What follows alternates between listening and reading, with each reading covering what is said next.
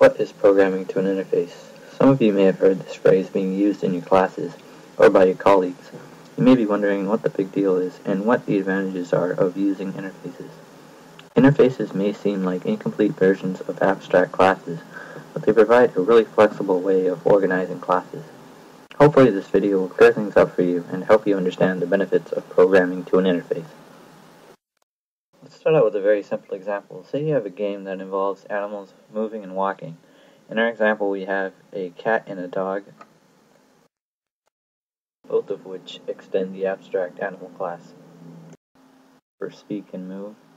As you can see, cat and dog both implement two different versions of speak and move. And it's a pretty simple game. Basically, as the user enters in the input cat, it will call the do animal move and speak method, which basically takes in a type of animal and basically just print out the speak and move calls. So here's what it looks like when you run it. Cat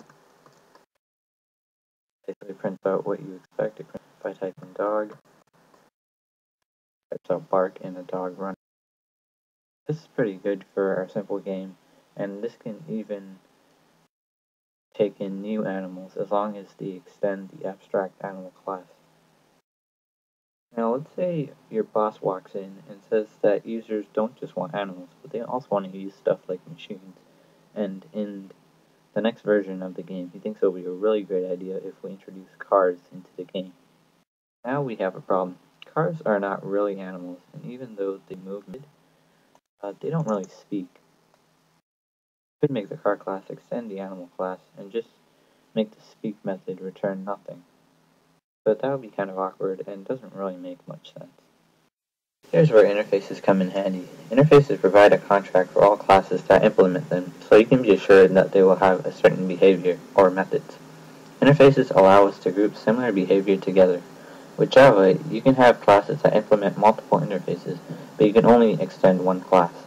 This allows classes to pick and choose which interfaces to implement. This gives us a great amount of flexibility and will make changes to our code in the future a lot easier. Let's see how this will work in our example. Since our car class only has a move method, while our animal classes have both move and speak methods, we can group similar behavior together and create interfaces. We can create two different interfaces, which we'll call mover, which has a move method, and speaker, which has a speak method. Our car class only moves. It will implement mover. It will implement the mover interface.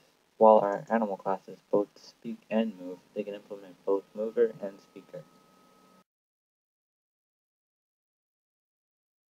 As you can see, I've gotten rid of the two abstract methods since cat and dog both extend the animal class. They automatically implement both mover and speaker. I went ahead and modified the game class, and now we have two new methods called doMove and doSpeak. doMove takes in a mover and prints out the move method, while doSpeak takes in the speaker and prints out the speak method. The class has been modified, and now for cat and dog, we basically create a new instance and pass them into the doSpeak and doMove methods. This works because they both implement the speaker and mover interfaces.